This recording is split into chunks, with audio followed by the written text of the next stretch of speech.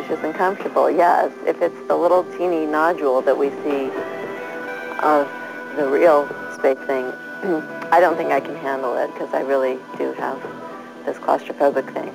Like when you see them cramped into the tiny nose capsule, couldn't do that. I would just flip out. But if we could do it Jupiter 2 style, yeah, absolutely.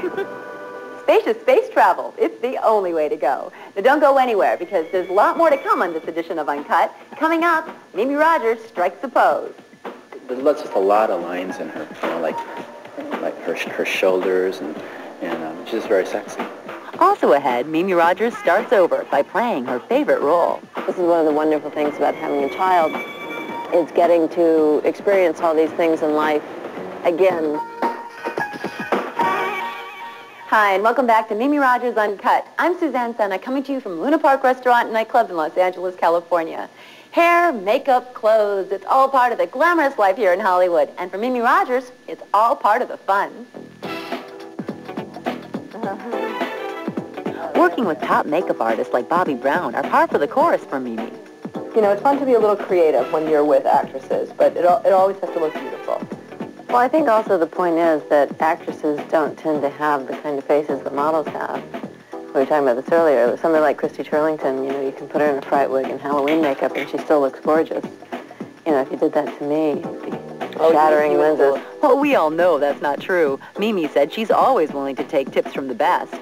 First of all, Bobby has the same philosophy I do about makeup, which is not a lot of it and just use it to sort of enhance what you have. I think that's another thing that women can learn, which is to trust what works for you. Mm-hmm. Even just because something is the current fashion doesn't mean that it's going to look good on you. Right. And I learned a long time ago that I can only do it or go with it if it works for me. And if it doesn't work for me, then, you know, wait. There's no waiting for Mimi when it comes to fashion. She was part of a clothing line called Juicy. I get to come in and, you know, look at what they're doing and say, you know, well, out of those colors, I think those three are totally fabulous, or maybe we could throw in that color, or that dress is great, can you do it with sleeves, and, you know, just little things, and some of the ideas, they kind of go like that, and some of the ideas they actually incorporate. And so it's not something like I can devote, obviously, a lot of time to, but being able to be a part of it, it has just sort of been a fun and creative outlet for me. Mimi believes film and fashion go hand in hand, which is why she had no problem going into the clothing business. There's a natural tie-in because, you know, people have always, you know, it's been a tradition, I think, the whole time that films have been in existence, that certain fashion trends get created in films. You know, particularly in the early years when costume design for filmmaking was such an incredible art. They don't do so much of that anymore. So really now, when films are being costumed, you look to designers like Donna Karan or Calvin Klein, or now Juicy. You know, depending on the look that you're going for, there has to be a tie-in between film and fashion because it's not an industry within an industry really anymore.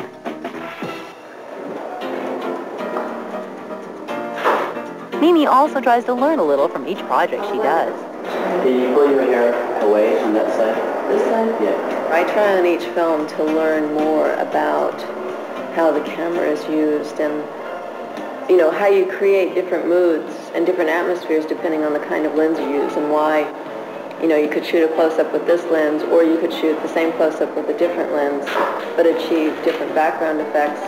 You know, I think most film actors eventually want to either produce a film or direct a film or be more involved on some level. And I think the more you understand about how technically it works, in a way it can help your performance. Photographers love shooting Mimi. She's very angular, you know. Her jaw and the line right here is really nice, so I want to get that. And she's got very full lips. That's a real nice quality, but you can't miss those. Her hair is great, you know. There's just a lot of lines in her, you know, like her shoulders, and she's just very sexy. And Mimi loves them right back. I have a tremendous respect for them, and I think actually it'd be fun someday to study and really learn. with a sure shot, you don't do anything other than point and shoot. But I think it'd be fun to understand about light and experimenting with light. As for those stylists on location with her, I like to work with them, but I also have very sort of specific ideas of what looks right on me. So, whether it's working with hair and makeup people or stylists, I'll say, listen, you can do anything you want as long as it looks good. And if it looks good, I will. I'll try anything. But I know certain things that don't work. So if they want to, like, slick my hair back and put on liver red lipstick, I say, no, we're not going to do that. still ahead on Uncut, Mimi introduces us to the love of her life. Well, this is my daughter Lucy up here. Say hi. Welcome back to Uncut, where we're taking a close and personal look at Mimi Rogers. I'm Suzanne Senna. Now, Mimi has played a variety of roles throughout her career, but the most important one to her is the one she plays every day, Mom. The stuff that my 3-year-old now talks to me about, which is kind of frightening. She holds up her dress and she goes, "Can you stand it, Mom?" No. I was looking, "Can you stand it?" Oh. Or I'll walk downstairs and she goes, "Oh, pretty shoes, Mom." I know, I'm in trouble. We got a major shopper developing here. Get Mimi Rogers talking about her daughter, Lucy, and she's all smiles, and understandably so. I had her in the department store the other day. This is so funny. Robinsons or something. I'm trying to get her, to keep going. And she stopped. She saw this little dress and she went, "Oh my God, this is the dress I need." And when it's coming out of a 3-year-old, it's just so funny. Is she a little performer already? Oh my God. Don't you expect that? I took her last Saturday night in Salt Lake City. I took her to see the Nutcracker. They have a really good ballet company there, Ballet West, and she was just like over the moon about it. And You think when they're that young, you don't know if they're going to really... But she's totally obsessed with anything ballerina, dancing, princess, that whole deal.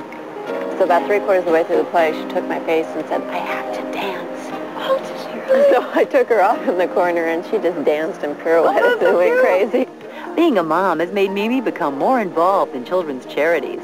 I'm happy to be here today and happy to be able to announce that Earpsville, USA is donating 34,000 books to Save the Children, the value of $270,000. The way that I got involved really today is that the Earpsville people told me that they were making this enormous donation to Save the Children. And because it's a charity that I feel strongly about, and because I'm a parent, and because literacy is a big issue for me, I wanted to come here and help them make the announcement about making the donation for Save the Children. So how has being a mother affected your career? Or has it? I don't really think it has affected my career. I get less sleep. That's what I hear. I get less sleep. I mean, I have a few years before I have to really start worrying about the, oh God, she's in school, and how do I deal with the traveling and the locations. Mimi brought her daughter to London while she was shooting Lost in Space. Mimi's on-screen kids, Jack Johnston and Lacey Chabert, fit right in with her off-screen family. I had my daughter there, and Jack and Lacey spent a lot of time with my daughter, and Lucy loved them, and Jack would come over and babysit, or Lucy would go to Lacey's apartment to play, and Lacey and I had a very girly I was kind of the bad mama. I'd be the one that, encouraging her to be naughty and tickling her on the set and making her crack up while we were filming, and, we talked about nail polish and shopping and, the important stuff. While the trappings of Hollywood glamour may be important stuff to some, Mimi Rogers is content with having her biggest fan living at home, her daughter, Lucy. This is one of the wonderful things about having a child. It's getting to experience all these things in life again for the first time. Because for us, whether it's the ballet or popcorn or an icicle, imagine seeing these things for the very first time. You didn't even know they existed. So watching her absolute sense of wonder, it's just, it's a really wonderful, exciting thing to experience. Well, I'm afraid that's all the time we have today for this edition of Uncut. We want to thank everyone here at the beautiful Luna Park Restaurant and Nightclub in Los Angeles, California for having us here and for the hospitality. And as always, thank you for watching. I'm Suzanne Senna, and we live for this stuff.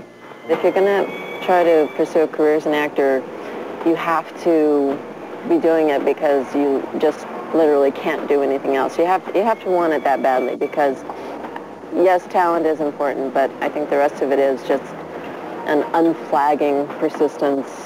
I mean, you're just dogged in your persistence and your ability to keep pushing no matter what the humiliation or anything else that comes along the way.